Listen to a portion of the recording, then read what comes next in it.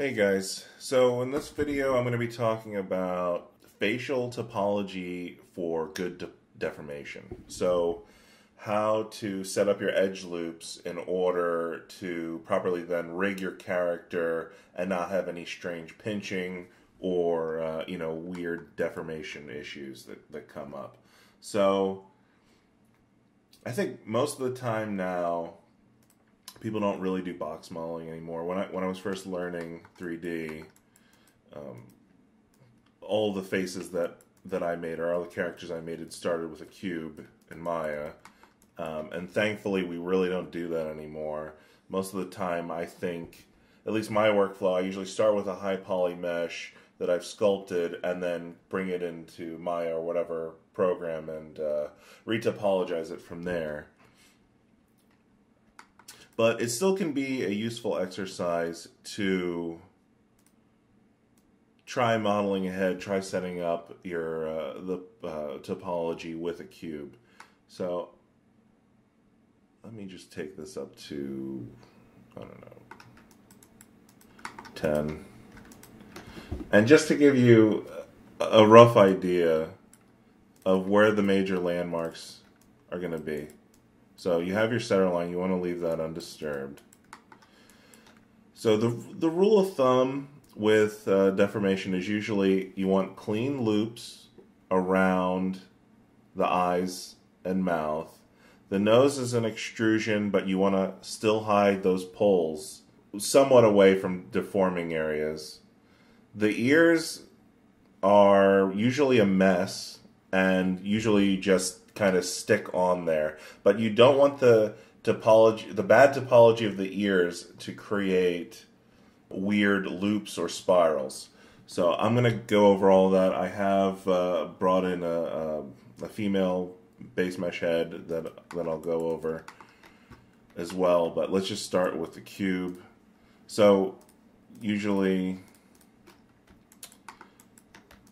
actually let's take it up a couple more, because let's take it up to 12.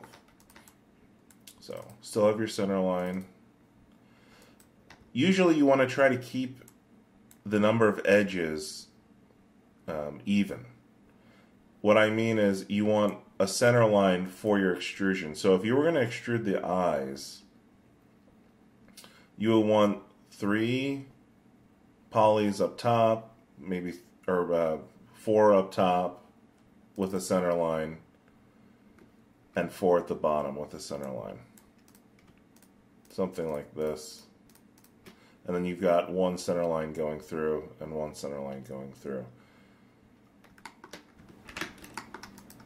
And I'll just extrude that down.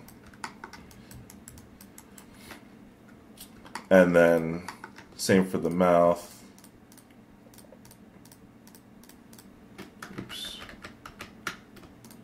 Usually an even number of polys. 1, 2, 3. So 6 up top, 6 on the bottom. And the reason I say even is just because you want to always have those center lines. So let me just extrude so you guys can see.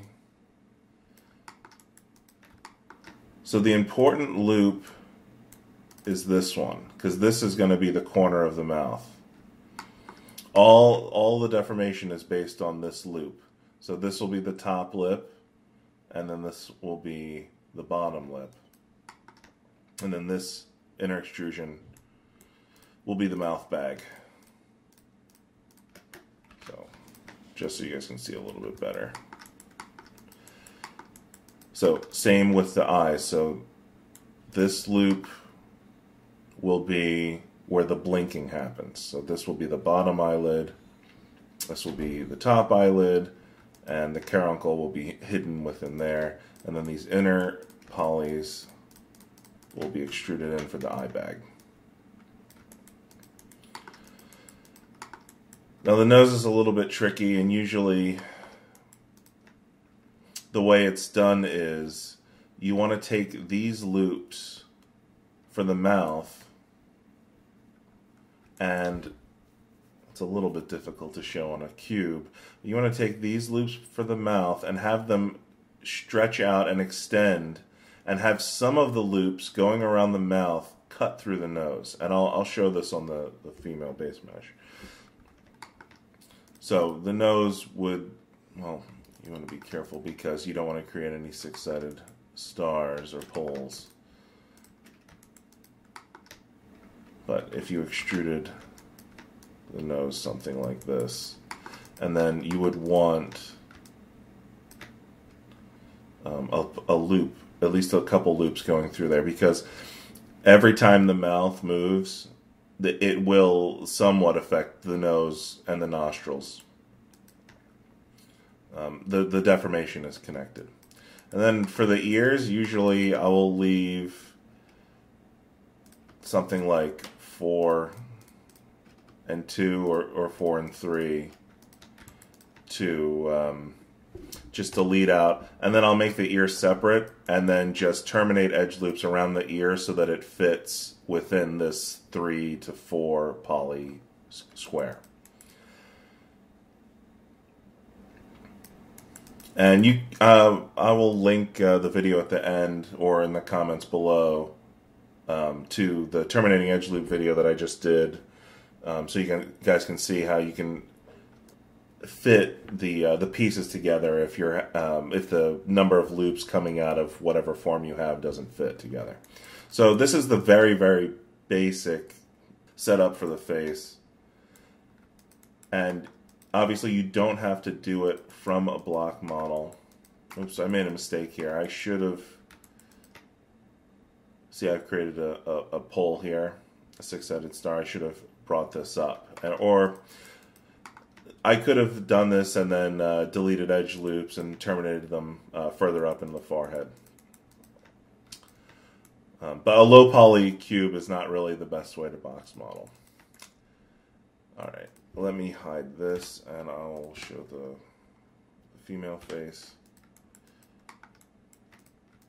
So, not perfect topology. I actually need to go through and retopologize both my female and male base meshes, which maybe I'll go over that whole process in a future video. But just to show you guys the topology on this. So this is the loop that I was talking about that goes, hits the nostrils, hits the tip of the nose, and then comes down here and will be affected by the moving of the lips. And we've got clean loops for the lips.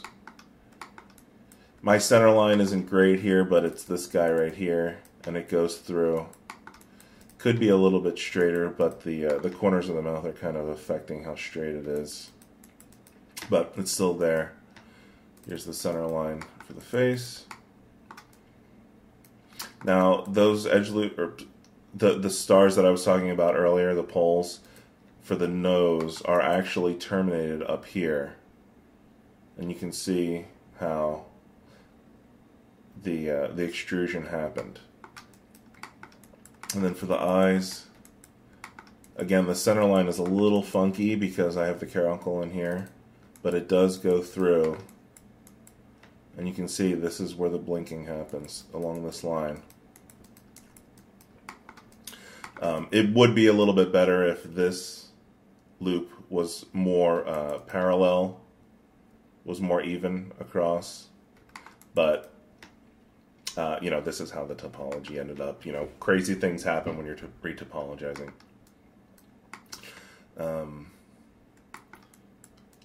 Let's see, what else is there to show? Down here is where the edge loops were terminated. And the ear, you can see what I was talking about. So the ear was modeled separately, and you can see there's pretty bad topology back here. Usually what most artists I've seen do is get the ear made and then kind of terminate the loops behind the ear on the top of the ear here as best they can. I've made a few ears. I've never really been happy with the topology. I don't think I've ever seen like a really beautiful looking ear topology before. But yeah, so what I was saying on the cube example, this is the loop that was then bridged to this area, which was cut out of the face. And it looks like there's another pull here. Actually, it looks like I didn't even follow my own rule here, because it looks like there's a couple extra polys down here, or there's more edges on the bottom than on the top. But if you can make it work, you can make it work. Alright, so quick one today. Just going over the face topology. Maybe I'll do more in-depth video actually going through and retopologizing a high poly face in a future video. But for now, that's all I'm going to cover. And if you have any questions on anything I went over, please leave a comment below. I try to get to all those. And until next time, thanks for watching, guys.